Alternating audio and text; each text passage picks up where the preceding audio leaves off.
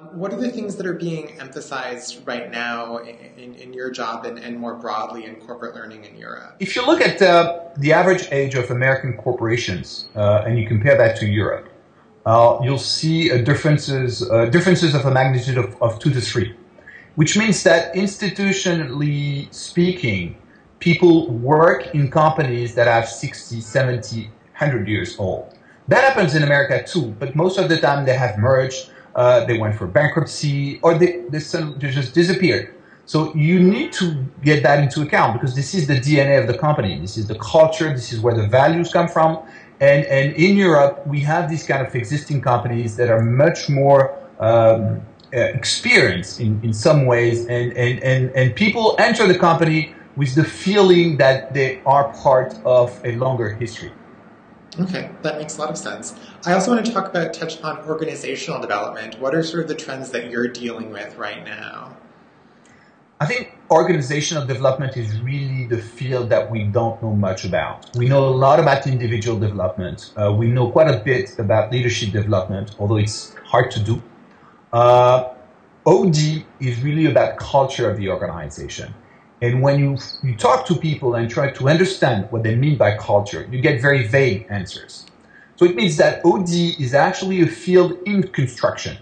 And what we're trying to do now, at least in my company, is trying to define more precisely what are the steps of OD. How do you do OD? How do you measure OD? How do you make sure that given a problem, which is a collective problem, which is do we have the competency collectively to make the organization successful? Given that, we need to address a number of steps to clarify the problem of OD. Wherever you need to talk about organizational development, you get a different answer. That is a signal of the progress we have to make in that field. Are there specific plans that you have in place? It sounds like this big overarching issue that you're trying to tackle and something that's pretty nebulous and, as you said, is hard to actually define right now. So are there specific things in place that you have goals maybe in the next year or 2 years that will be more, you'll have a baseline of things to meet? Yes. From my understanding, first of all, we have to gather the profession of people who do organizational development because they all do a bit of it. And we need to sit together and understand what they do in the value chain. What do they do in the total overarching goal, which is organizational development. And that's the thing that I'm trying to do right now with different consulting firms and universities and business schools in Europe. The second thing we have to do is to get to best practices, to understand what are the best practices that have been experienced in companies. And we've been happy enough to experience several at EDF in the recent time. What are these best practices? What do they mean in terms of processes? And can we replicate that? I think the main issue of OD is that right now it's more in art, which is in the end of boutiques of consulting firms, but it's not something of a larger knowledge that we can share and that we can replicate. That, I think, is the goal of organizational development right now. Okay. Another thing I wanted to touch upon is I know that you're responsible for, EDF has, 12,000 employees worldwide, so responsible for the corporate education in terms of management for that. So do the programs you offer take into account those cultural and geopolitical differences of the employees you're dealing with? They have to. They have to in a sense that if you do individual development and leadership development, you enter the social fabric of the country. So, and as an example, leadership is an American word.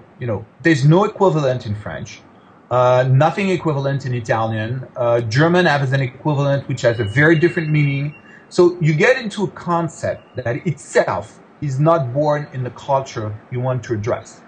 And then, of course, the first thing is awareness. Do we understand the same thing about a leader? China has a different history. There's no hero in Chinese mythology. So what would you look at a leader as a hero, like American would, if you consider the word? So we need to get into that. And of course, the consequence of that is we need to get into the how. How do we do that? If things and the concepts are quite different, how do we proceed if we want to achieve the same goal? And that is very practical. How do you do feedback in a culture that doesn't like feedback?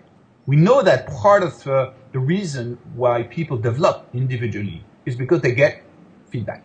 They get reward, they get sanctions, and they get understanding of what they do. If the feedback is not part of the culture, they're going to be missing one key dimension. The Americans do feedback in a very different way from Asian or from European. Americans are over-inflating the feedback. European are under-inflating the feedback. And Asian are doing very different things and not always doing the feedback. So this is the kind of things we have to work on all the time, because the devil is in the detail. And that's where the value of learning is critical.